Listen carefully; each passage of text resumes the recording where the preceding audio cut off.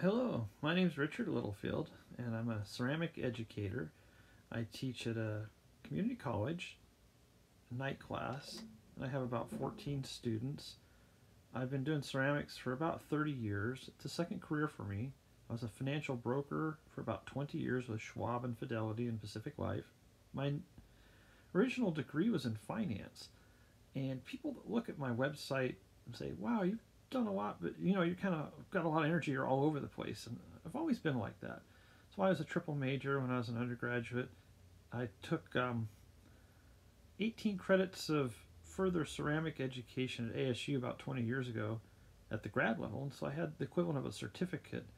So that allows me to teach at the community college now. They really want people with master's degrees so I can substitute and teach more classes. And so that's why I pursued this degree at NAU. And the Masters of Educational Leadership is going to be very useful in my career. There may be openings in the future for administration or like leadership roles like a dean or an art chair.